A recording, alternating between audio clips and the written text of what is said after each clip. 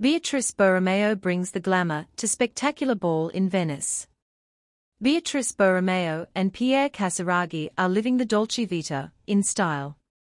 The couple made a glamorous pair at the Dior x Venetian Heritage Foundation's fundraising gala on April 20 in Venice, Italy. Beatrice, who is a Dior ambassador, exuded elegance at the fashion house's Nomacchia ball wearing a dramatic black velvet cape over a Dior couture satin organza gown embroidered with ash gold passementerie guipure from the autumn-winter 2023 to 2024 collection.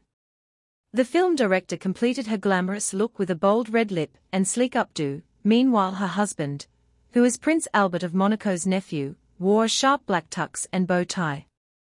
Like his wife, Pierre has ties to the French fashion house. Princess Caroline's youngest son was named an ambassador for Dior Men's Wear back in 2021. The ball in the heart of the Arsenal Vecchio last Saturday was a glam date night for the couple, who are parents to sons Stefano and Francesco, per Dior. The fundraising gala, which was held on the occasion of the 60th Venice Biennale, highlighted not only the fashion house's dedication to championing culture and creativity, but it also supported crucial restoration projects at Arsenal's Porta Magna and the Ca' d'Oro Museum.